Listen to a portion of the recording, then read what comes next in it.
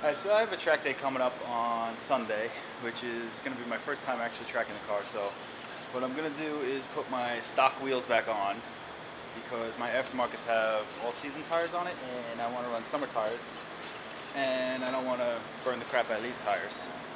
So I'm going to throw the stock ones on, and I actually lost the bolt for one of the supports for my sway bar.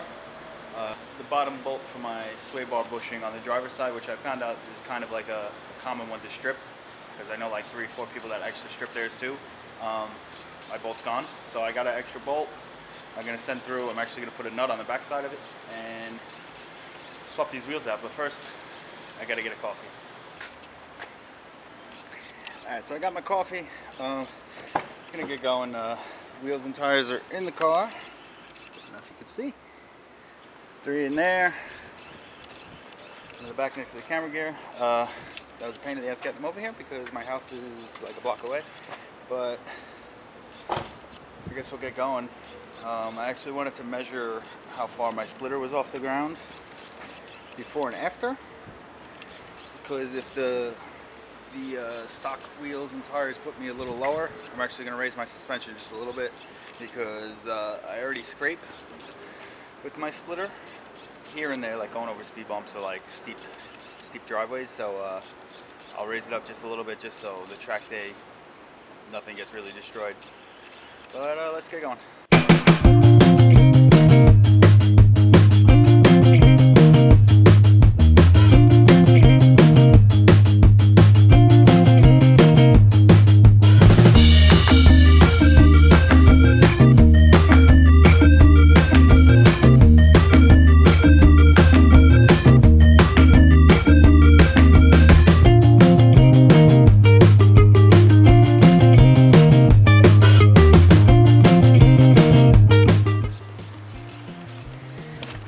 So, got the car jacked up. It's always good to crack your lug nuts loose before you jack the car up. The back wheel doesn't matter so much because you got an e-brake, but the front one will spin and it will be hell. So, I'm going to take these off the rest of the way and tackle that bolt first. As you can see, I'm doing a side at a time because it's actually easier, because my jack doesn't reach the diff in the back to do the whole back at once, or the transmission brace, I actually believe, in the front. I've actually never jacked up the entire front. I usually do a side at a time. So, like I said, jack's not big enough. The diffuser in the back makes it hell to try to jack up the car. So, just do one side, do it all, put the new wheels on, torque them down. Like I said, let's do the back bolt first.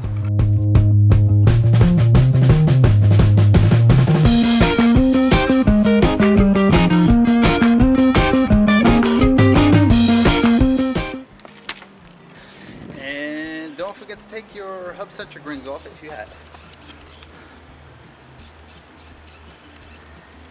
And we're good. Alright, so tackling this bolt first. This is what I got. As I said, I'm going to send it through, put the nut on the end. This is the bolt that I lost over here. It's not like a crucial part, but it's needed. This just holds on the bottom of the sway bar. I mean, as you can see now, it's kind of jacked out a little bit because I got one side of the car up, so the sway bar is flexing. But this is a white line sway bar, and they give you longer bolts to go through. The stock one is like right there to there. The white line one goes all the way through this, and this back piece stripped. And like I said, it's a common thing to strip. So let's just throw a new one in. Hopefully it holds and we're all good. I actually probably would have never known that this came out, because I mean, I feel like the car didn't perform any differently on the ride home this weekend, but this was actually tapping against the floor on big bumps. I was like, what the hell's that noise? But I looked and I was like, oh, there you go. Found my noise. So throw this bolt in, and then we'll put the new wheels on. I'll put the stock wheels on. Basic. Alright, so the bolt's in, and now it's time to throw the wheels on and do the other side, and hopefully not die of heat exhaustion.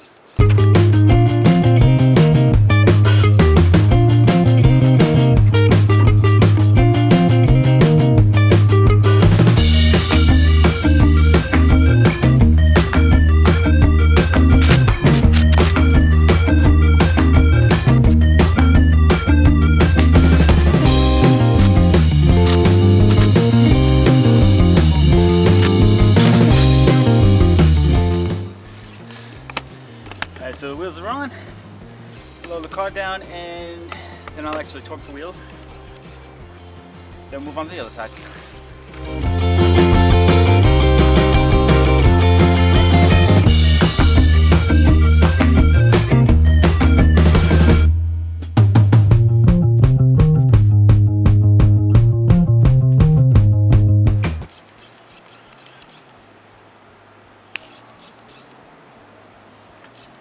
Alright, so the wheels are on, and that was horrible. All was just changing wheels, and I'm beat. I'm leaving the spacers on. Actually, as much as I hate these wheels, they look a little bit better with the spacers and the drop. But let's finish it up.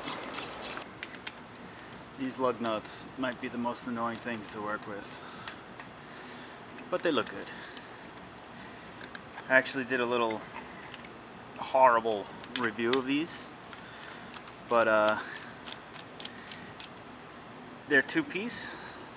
There's the lug nut, that's the actual lug nut, and then this blue piece is actually a cap that goes over it. They're actually locking. There's the 4 and then the locking. It's, I actually think everyone has a different key. I don't think it's like one of those generic ones, but I mean, if people want to steal your wheels, they're still going to steal them. Well, I put everything back together, and I realized I forgot I wanted to check how high my car was sitting.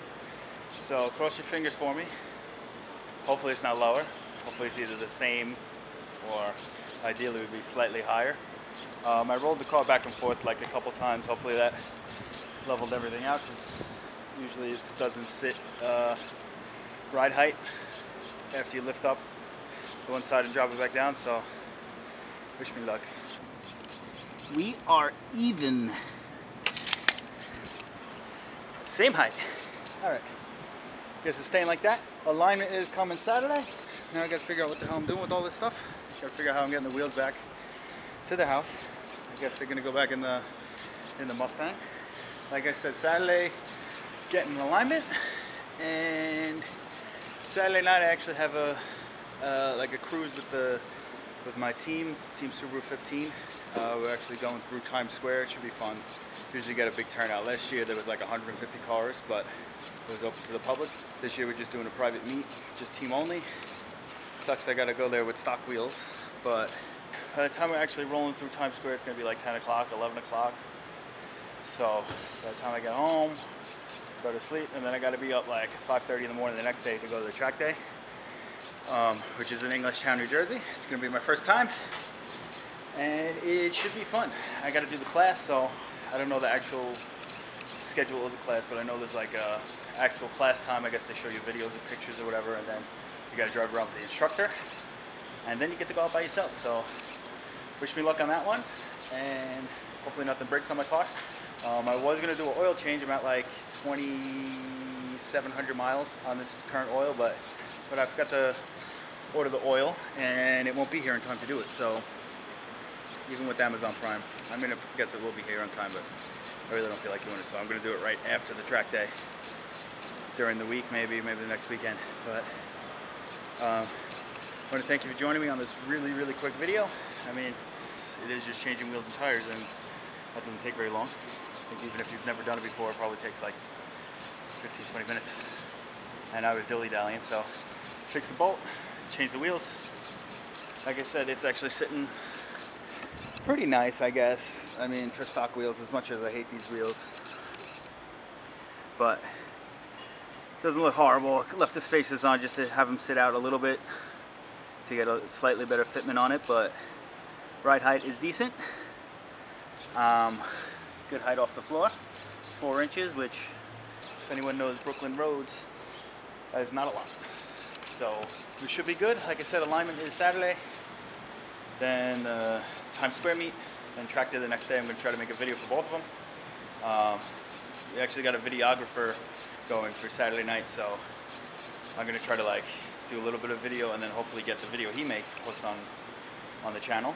And then Sunday morning is track day, and that's going to be a really long day. And I'm actually working on some custom fog bezels, because I sold my other ones. So custom ones are taking a really long time to do. I gotta go get a hot glue gun to get the light to sit where I want it to sit, but then we wire it, throw them on. Then I'm not looking really basic. So once again, thanks for joining me. Please like, comment, subscribe, and I'll see you on the next one.